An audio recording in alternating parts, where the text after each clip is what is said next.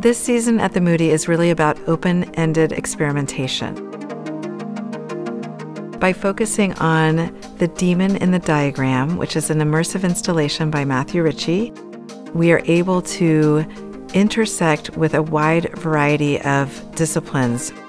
So one of the themes of the project is how do we turn knowledge inside out so that we can create a broader vision of the future?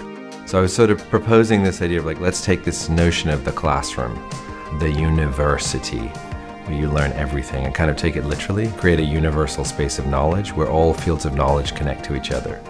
The show has two kinds of invitations to students and the public. One is very external, push the screens around, make music happen. And the other is more internal, which is you're asked to don a robe and wear a mask and become, in a way, a kind of performer for the next people coming into the gallery. This semester at Rice, Silk Road began a 3-year residency. One of the things that Silk Road does is bring this very diverse, very international set of performers together and find a way to work together, which feels really relevant for our time.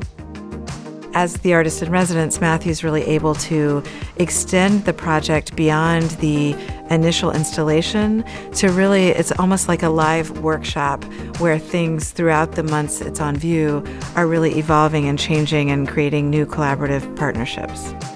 We invited Hope Moore, who's a choreographer based in San Francisco, to come and be in residence for a week and create a new dance piece in the galleries in response to Matthew's work. Matthew and I have been in the galleries basically all day, every day with the dancers, sourcing off the walls and the floor and the screens, and doing a lot of research through improvisation. I really was excited to show up and create something in real time through dialogue, and that's really happened. So it's been very rewarding. It's a very quick turnaround to go from 0 to a complete performance in like 4 days. But I don't feel rushed, and I don't feel pressured. I feel like I'm being given a lot of space and time to try things out, and that's very rare.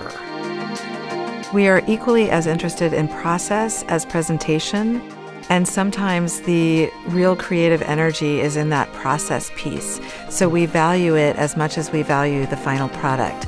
So part of our goal here is to make that process available to visitors and students so that everyone can see that and benefit from it or be inspired by it. The growth in fields really happens at the edges and at the intersections. It's fun to be a part of that.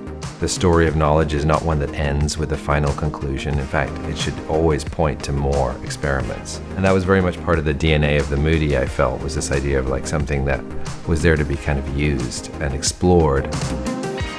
Ideally, if the Moody is functioning on all cylinders, you could find an exhibition, a public program, a performance, and view some making going on all at the same time.